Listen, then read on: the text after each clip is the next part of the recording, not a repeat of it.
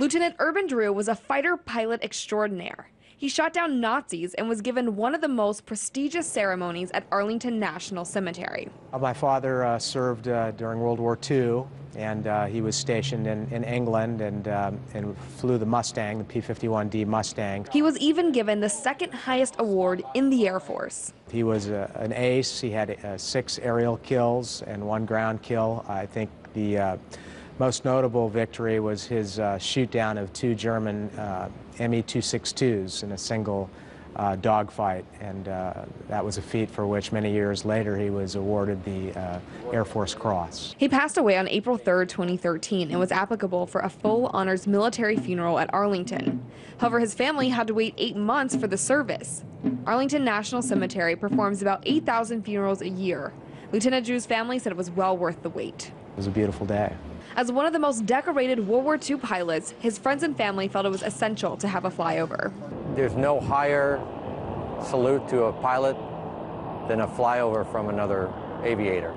Due to budget constraints, the Air Force was not able to provide this service. At this time, the United States Air Force wasn't able to support this flyover from either an active duty, Air Force Reserve, or National Guard resource. However, according to Senator Tom Coburn's waste book, after Congress ordered the Air Force to purchase $432 million worth of cargo planes that had been taken out of service, the Air Force was then allowed to mothball its brand new C-27Js before these aircrafts took a single flight. With World War II vets passing at a rate of almost 600 per day, there's not many left. So Tom recruited a civilian pilot to fly his own airplane into Arlington, a flight-restricted zone. As the owner of a refurbished World War II fighter bomber, Andrew McKenna was able to add something to the ceremony that the Air Force would not have.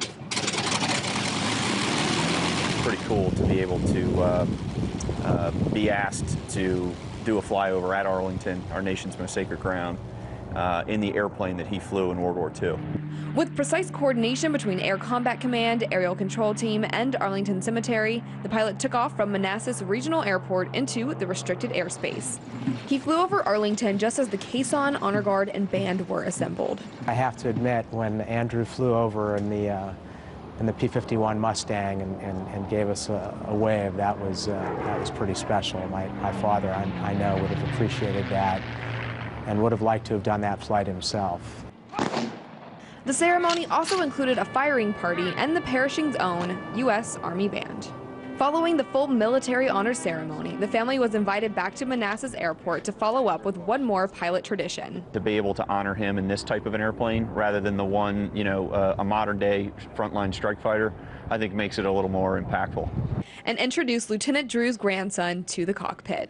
A full military honors funeral at Arlington includes a caisson, an escort platoon, a casket team, a firing party, and a bugler.